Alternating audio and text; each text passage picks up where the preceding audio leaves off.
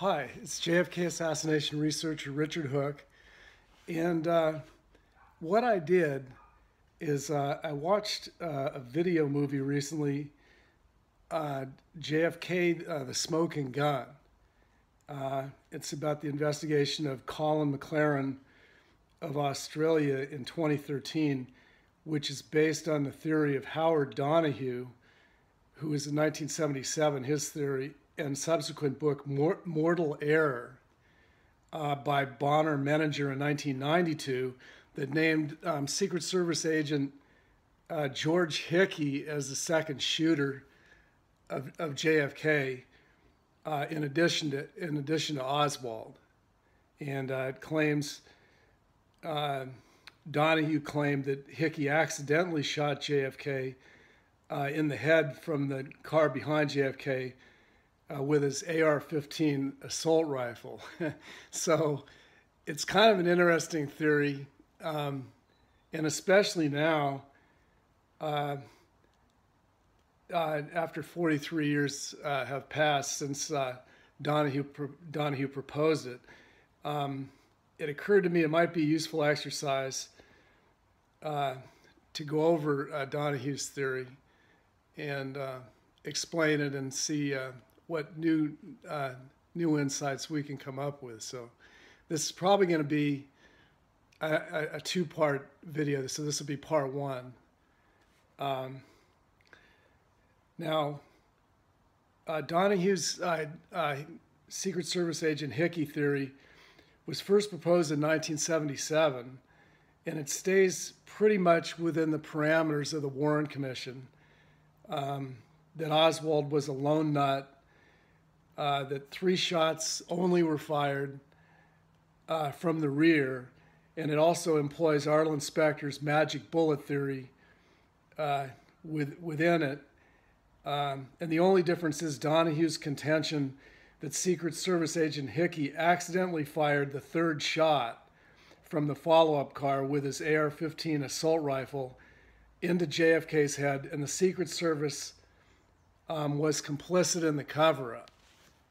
Although Donahue, a lot of people don't realize what he was proposing is that Hickey accidentally slipped and the gun went off and shot JFK in the head, in the rear of the head. And so then the Secret Service decided to cover that up right then, but it wasn't, they didn't premeditate covering that up ahead of time. It was just kind of a thing that they winged it at the time. Okay, this is what Donahue was saying. The book, Mortal Error by Menninger, containing this theory, came out in 1992, about the time researcher William Cooper was saying the Secret Service agent driver William Greer shot JFK in the head. And James Files' book has also come out in the early 90s, James Files' Mafia CIA, who claimed he fired the final headshot from the grassy knoll. Thus, Howard Donahue's theory that Hickey shot JFK in the head was the only theory still claiming Oswald was a lone nut assassin, and SSA Hickey accidentally fired the final kill shot, and the Secret Service conveniently covered it up. Okay, so now the Secret Service agent Hickey theory put forth by Donahue, what it actually claims is there were only 2 shooters, Oswald and Hickey, and just 3 shots.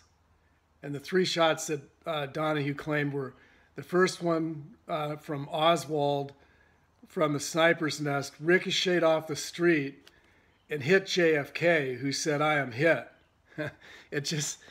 He claimed that the first shot that hit the street ricocheted and hit JFK, and he doesn't even say where.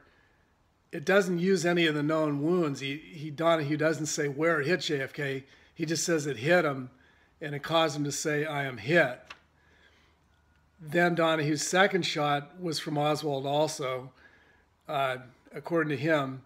And this is where he utilized the preposterous magic bullet theory of Arlen Specter, shot to JFK's upper back, out the throat, turned right, and then went into Conley's right back and into Conley's right wrist and left thigh. So Donahue's second shot proposes that was done by did all that from Oswald. And then the third shot he proposes was from Hickey in the follow-up car with the assault rifle, rose up and then fell backward accidentally, firing into JFK's head. So viewing Howard Donahue's theory from 2020, 43 years after it was proposed, because of personal computer technology, we now know Oswald fired no shots at all, because Oswald bailed just prior to the shooting, placed 2 spent cartridges down below the window, and went down into the first floor doorway.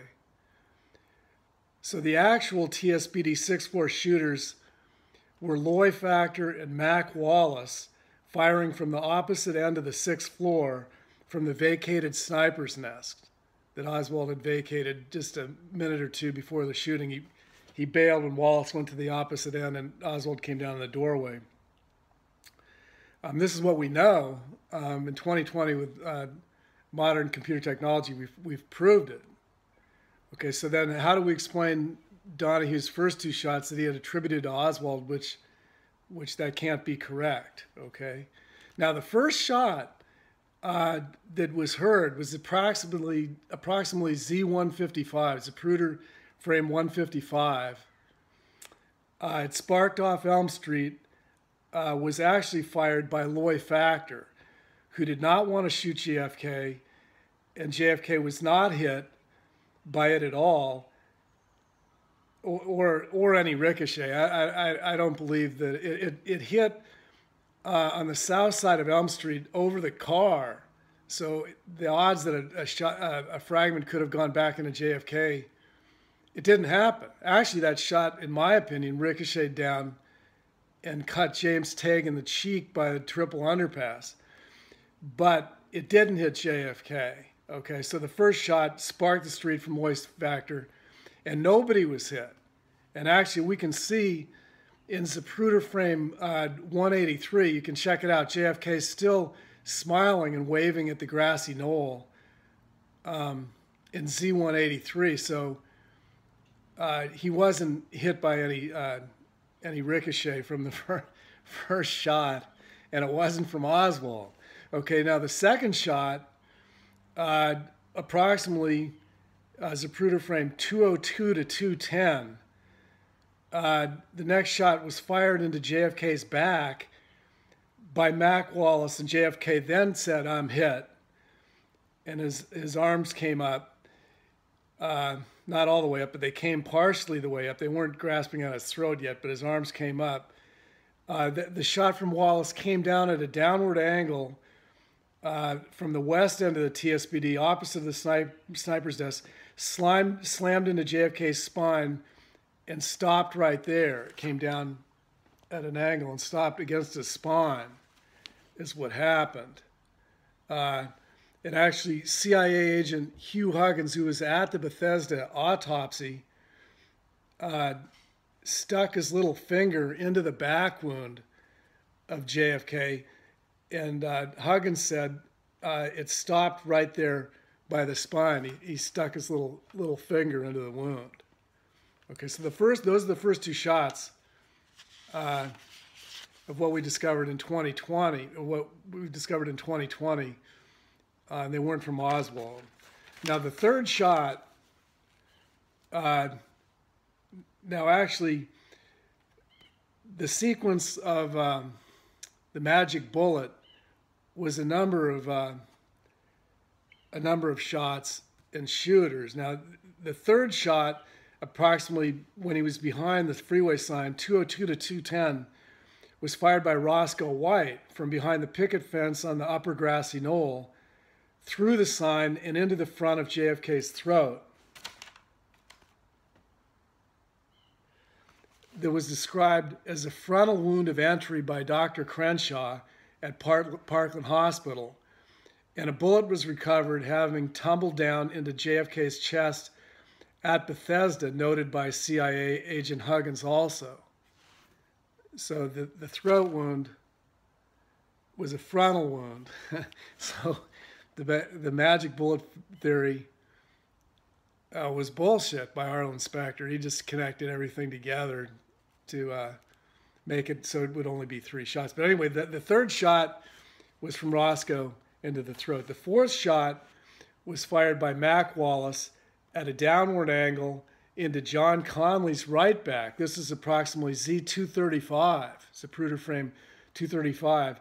Exiting his chest, went into his right back and exited his chest, went through his right wrist and into his left thigh. The fragments remaining in Conley's body were never completely submitted as evidence.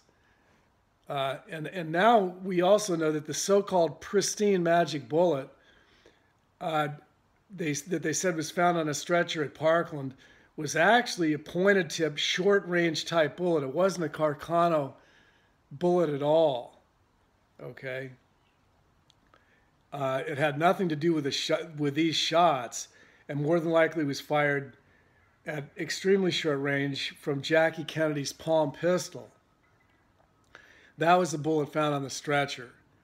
But after it was turned in to Parkland security and given to the Secret Service, it was switched to a Carcano bullet to frame Oswald. That's the story there. Okay, so now we've been through the first 4 shots, looking at it from 2020. Thus the second shot attributed by Howard Donahue to Oswald was actually composed of 3 shots by 2 gunmen, Roscoe White and Mac Wallace. Wallace was using a non-bolt action rifle, so he could get off those 2 shots to JFK's back and Conley's back, separate shots, and Roscoe White fired the shot into the front of JFK's throat from a Mauser rifle. And again, the first shot into the street was fired by Loy Factor.